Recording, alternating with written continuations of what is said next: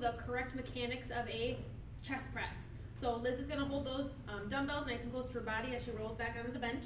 Her feet are gonna be at a comfortable height, either on the floor, on the bars, or on the bench with her, so she can push her lower back into the bench below her so she doesn't experience any lower back pain. So when her elbows are out from her shoulders like this, as she's pushing together, she's really isolating that chest. She's doing a good job of making sure that her wrists stay over her elbow. If she were to bring her elbows closer to her body, it's gonna isolate more of that tricep and deltoid. Keep in mind, if you're gonna start maxing out on weight, you're gonna wanna partner spotting, and you spot at the wrists. Your hands are following the whole way down and the whole way up.